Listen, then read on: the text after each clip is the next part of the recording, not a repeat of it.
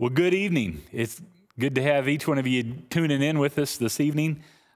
We'd like to try to show our Facebook Live Wednesday night service here at 7 o'clock. And tonight we've had some difficulties with our technology, and we're trying to work out some of those bugs. So we don't have music today, but we'll be looking at the Word, and we'll be praying. And so I just encourage you to join together with us. There's a couple of things I wanted to make you aware of.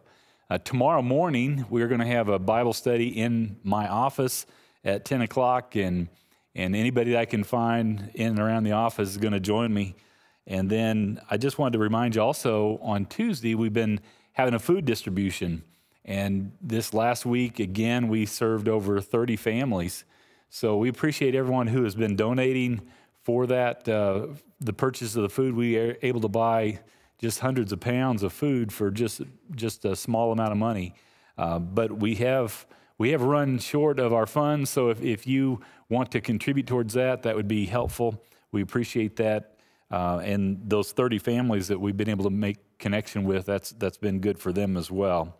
Also, I just wanted to make you aware of our prayer request. If you have a particular need that you want the congregation to know about, if you just would call the prayer line at the church, we will make sure that we include that in our prayer list, or on the website at hernaz.org. There's a place where you can submit a prayer request there as well as giving online. And if you're not finding email in your box this week, then you want to be on the email list. Make sure you contact the office. We can get you on the email list or the prayer list, or if you don't have a computer or something and you'd rather have a hard copy mailed to you, we can even accommodate you that way. So at this time, I'm going to ask Pastor Walt if he would come and lead us as we pray and prepare our hearts as we look at the Word and we think of the needs that we have represented in our congregation. Shall we pray? Father, we come to you tonight. We are needy people. First of all, we want you to know we love you with all our heart. We're here to serve you, to give you the best of our service. And even though we're apart, we can't be together like we'd like to be, you know, and you're with us, and you know everybody's heart. And so we are praying tonight that wherever our people are, in their homes, be with each one. Comfort us all. Let us know that you're with us. You're there. And that you're going to bring us back. This too shall pass. We will come back together soon. Thank you, Father, for the miracles that you perform in our lives, and continue to work and make it happen. Help us to just have faith, to trust you, to know that it's there. And Lord, we know that there are a number of our people that are hurting today. And Lord, we just bring them to you. There's many physical needs that they need a touch from you. So we ask you to go near them. Let them know that you're there to comfort them. You're there to touch their bodies and to help them go through it. We thank you, Lord, that none of our people at this point have contacted the virus. And so we just continue to say thank you for that, and pray that we'll continue to go on without it, Father. Now, Lord, we're trying in this interim to trust you, so help us to do our best to serve you. This we pray in Jesus' name, amen. When Jesus began his earthly ministry, we remember that it was 4,000 years after the first promise came that God was going to send a deliverer, a Messiah, a Savior. And I don't know about you, but I don't like to wait. And so the idea of waiting very long just makes me uncomfortable, because I'm like many of you, not just a naturally patient person. So the idea of waiting 4,000 years is just unbearable to think of waiting that long. But we need to sometimes be reminded and keep things in perspective that when God began to move, when he saw the need that we had here in this world, he was patient, and he was willing to wait those 4,000 years to send Jesus. And it was at the right time that Jesus came. And so when Jesus was finally born, and all the angels were singing and celebrating, and the shepherd and the wise men were coming to worship, and Anna in the temple, and Mary was singing, and everybody was rejoicing and celebrating, all this excitement. When Jesus finally came, it was another 30 years before he actually began his ministry. And so sometimes we have to think about the patience and having the patience to wait upon God and wait upon God's perfect timing. Well, then when Jesus finally does begin his ministry, and that's what I want us to look at this evening, in Matthew chapter 3, verse 17, we see that Jesus goes to his cousin's church. He goes out to the River Church, and that's where John the Baptist is holding services. And John the Baptist makes this big announcement, there he is. He's the one we've been looking for, the one we've been waiting for, the one I've been talking about, the Lamb of God. And one observation that I can make before we get into the scripture here is, this passage really illustrates that God doesn't operate with Lone Ranger Christians in his kingdom. God wants all of us together, working together. And we see here is Jesus, the Son of God, the second person of the Trinity, submitting to earthly authority. I mean, this is really remarkable when you think about it, that Jesus is willing to submit himself to his cousin to be baptized in this river. And we in our church, we recognize two sacraments. We recognize baptism. We recognize the Lord's Supper, or sometimes we call it communion or Eucharist. And we recognize that these sacraments can't be done alone. We need the community of faith. We need one another in order to participate in these sacraments. You can't have communion by yourself. I mean, it just violates what that word means, communion. You can't be baptized by yourself. It requires the covenant people of God. And we see here is Jesus, the second person of the Trinity. We see the Son of God humbling himself and submitting himself to work together in God's plan, in God's time, in God's way. And this requires unity. Unity in the body of Christ, unity in the family of God, unity in God's covenant people. Unity is necessary for the church. And the American church, unfortunately, is not very united. We call ourselves the United States of America, but there's not a lot of unity in America, it seems, today. And we look in the world, we look in politics, and we say, oh, look at them, they're terrible, how divided they are and how divisive they are. But are we really any different in the church? Unfortunately, I'm afraid that we don't have the kind of unity that I think God desires for us to have as followers of Jesus. We need the Holy Spirit, and the Holy Spirit works when people are united together. And when we are not united, we don't see the manifestation of the Holy Spirit in our midst, working with us. And I think it was a South Korean pastor, Paul Cho, who visited America, and he made these remarks. He said, it's amazing how much the church in America can accomplish without the Holy Spirit. You just think about that for a moment. How much of what we do each and every day can we accomplish, do we do without our dependence upon God, without totally relying upon Him to move? God, if you don't come, if you don't move, then I'm not going. God, if you don't come and you don't move, then we're not going to see what you want to see accomplished occur right in this place. One of my favorite writers, N.T. Wright, I can hardly read all that he writes, but he's an Anglican bishop. He's a professor. He's probably the best known theologian, I think, in the world today. And he was visiting America, and he's a scholar in New Testament studies, and in particular in Paul. Wrote a biography of Paul here recently, and they were asking him a question. They said, if the Apostle Paul was here in America today, what do you suppose the Apostle Paul would say to the American church? And N.T. Wright said he would be appalled at the lack of unity in the American church, but not so much just with the lack of unity, but he would be appalled, he would be shocked at our not just lack of unity, but our lack of concern for our lack of unity. It just doesn't seem to bother us. We see unity in the New Testament church is a huge thing.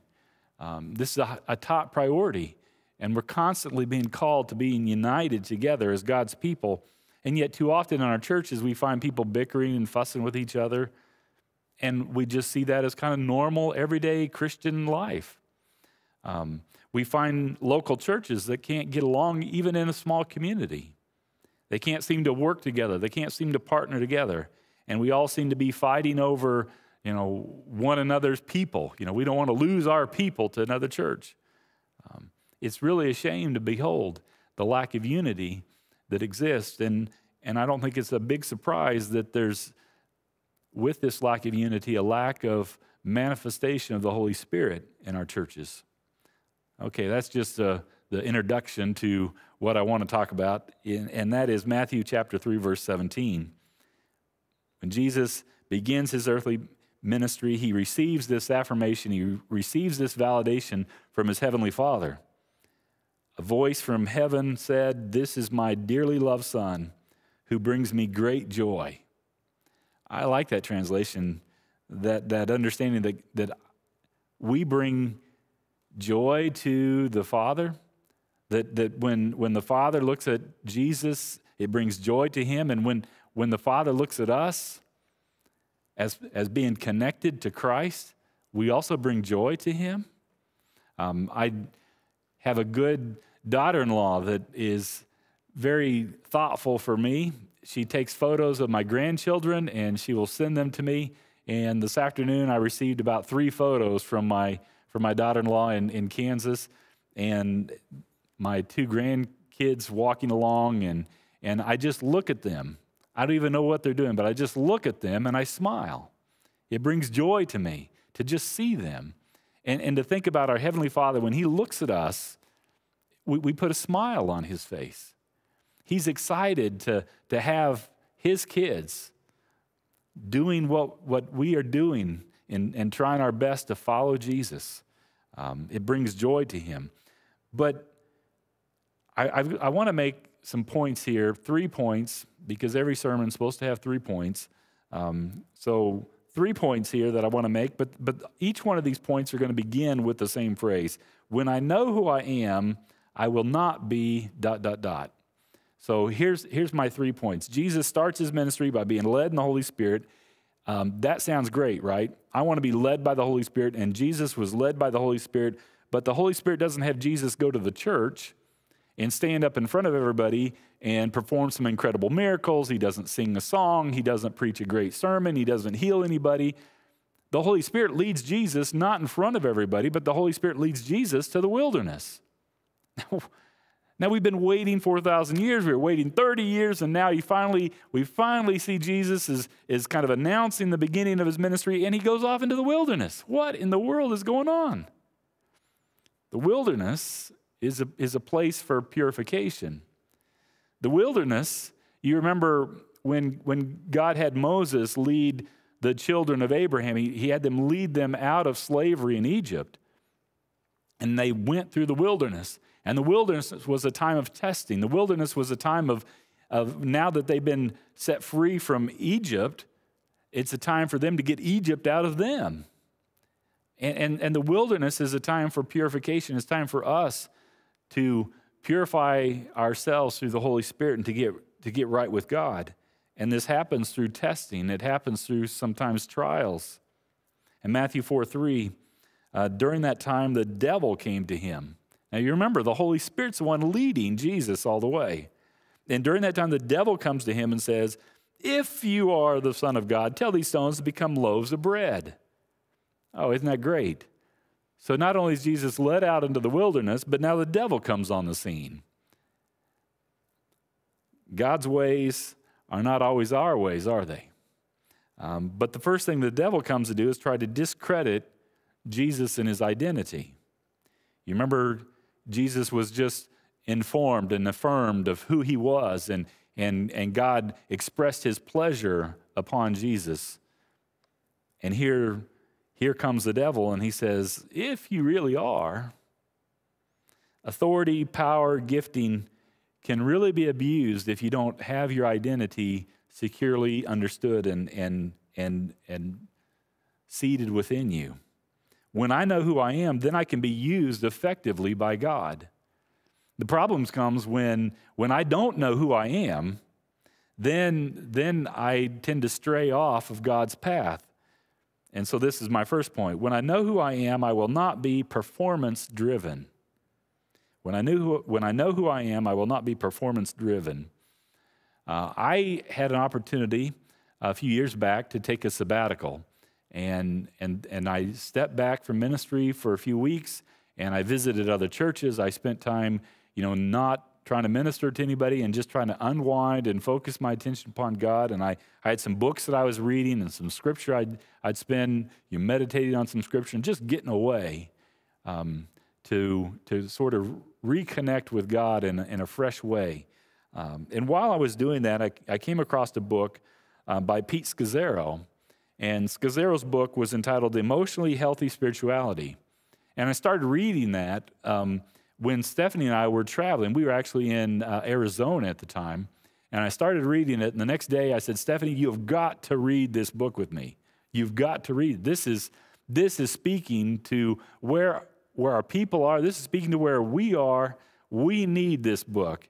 And we need to share this book with others because he talks about his own life. This Pete Scazzero is a pastor in Queens, and he'd been a missionary and done all kinds of incredible work for God. And he planted this church in the New York City area, and it had grown to 1,000. And from the outside, it looked like he was just doing a fantastic job. God was blessing his ministry. But on the inside, when he was honest with himself, his marriage wasn't where it needed to be. The relationship wasn't right. And the reason that he was doing some of the things he was doing was not based out of his security and his own identity. It was based upon performance.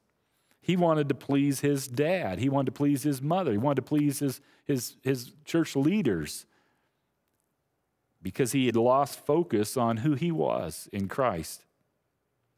Psalm 37, verse 25 and 26 said, David says, once I was young and now I'm old, yet I've never seen the godly abandoned nor the children begging for bread. The godly always give generous loans to others, and their children are a blessing. Philippians 4:19, and this same God who takes care of me will supply all of your needs from his glorious riches, which have been given to us in Christ Jesus. Now, these men, David and the Apostle Paul, had experienced some difficult times. And yet, in the face of difficult times, they were able to write these words, to pen these words. God takes care of us, his children. And just as he takes care of us out of his glorious riches, he wants to take care of you as well. And the devil challenges Jesus, if you are the Son of God, then turn these stones to bread. Well, the truth is Jesus is the rock. Jesus is the chief cornerstone, and Jesus is the bread of life. And Satan's trying to come at him about his identity, and Jesus doesn't fall for it. We see in verses 5 and 6 of chapter 4 how the devil took him to the holy city, Jerusalem, to the highest point of the temple.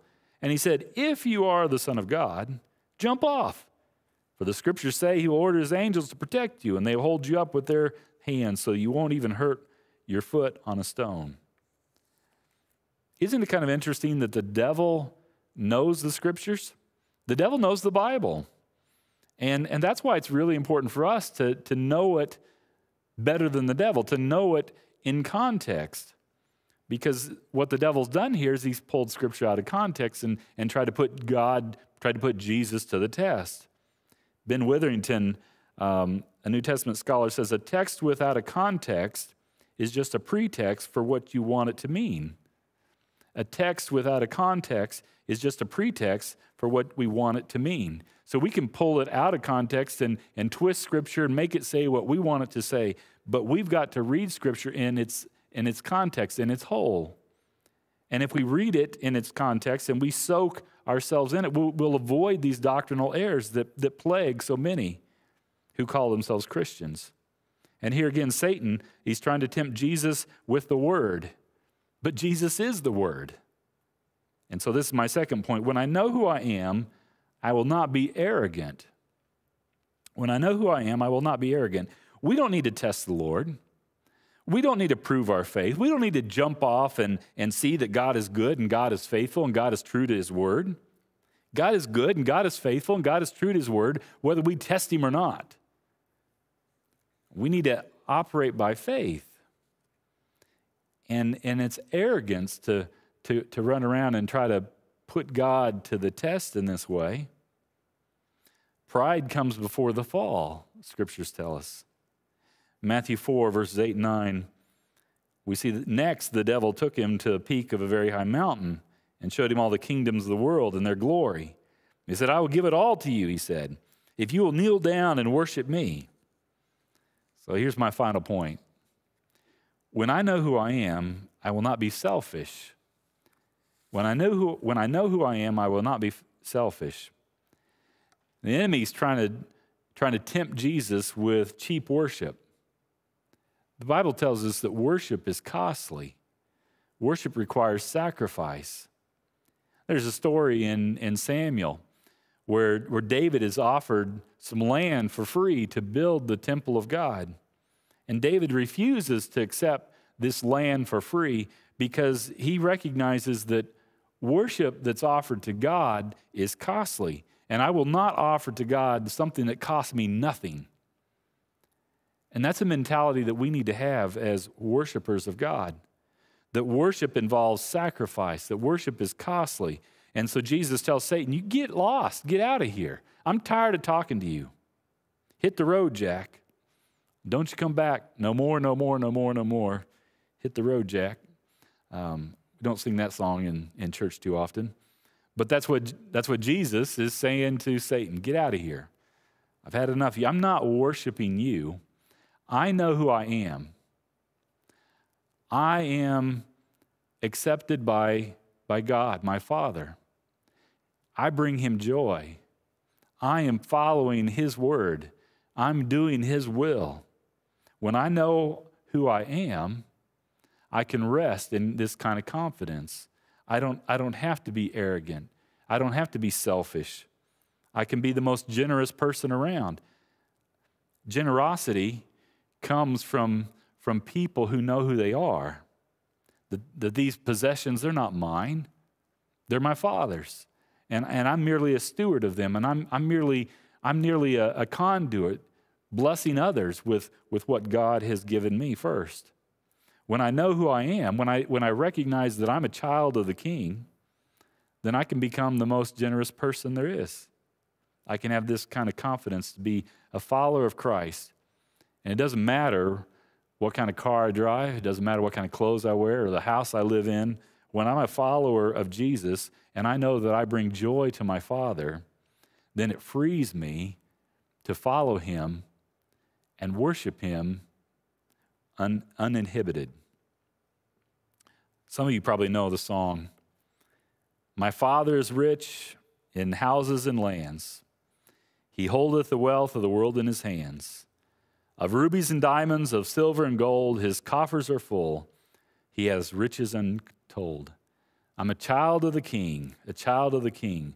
With Jesus my Savior, I'm a child of the King. A tent or a cottage, why should I care? They're building a palace for me over there. Though exiled from home, yet still I may sing, all glory to God, I'm a child of the King. I'm a child of the King, a child of the King. With Jesus, my Savior, I'm a child of the King. I just want to encourage you this evening, in the midst of what we're dealing with, in the frustration of what might be going on in your life. Some of you are facing some challenges with your own health, and others have burdens that you're carrying about your family members, about friends that maybe aren't right with God. Some of you are just frustrated because you're lonely. You haven't had an opportunity to be with others. Let me remind you to look back at what God's word says about who you are as a follower of Jesus, as a child of God, as a son or a daughter of the King, you can have confidence and you can have a peace that passes all understanding in the midst of all that you're going through. Let me encourage you to seek that by knowing who you are in Christ. Let's pray. Father God, we give you thanks for your word. We thank you for the encouragement that we find that comes from the living word of God. And you know the situation that each one is going through who's tuning in tonight. We just pray that through your Holy Spirit you might speak to them. And we pray for our church that this is sort of a testing time for us, a sort of a time in the wilderness for us. But God, I pray that through this time of testing, through this difficulty, that we can be purified, that we can be re-energized, that we can be reset in our love and our attention, our focus for you. Help us, God, to continue to keep our eyes fixed upon you, to hear your words as you speak truth to us, that we are your sons, we are your daughters, and you're well pleased with us. We bring joy to you. Father, we thank you for your word, your words of encouragement, and I pray that as we continue on the rest of this evening and through the rest of the week, God, may your hand of blessing be with us through your presence of your Holy Spirit. In your name we pray, amen.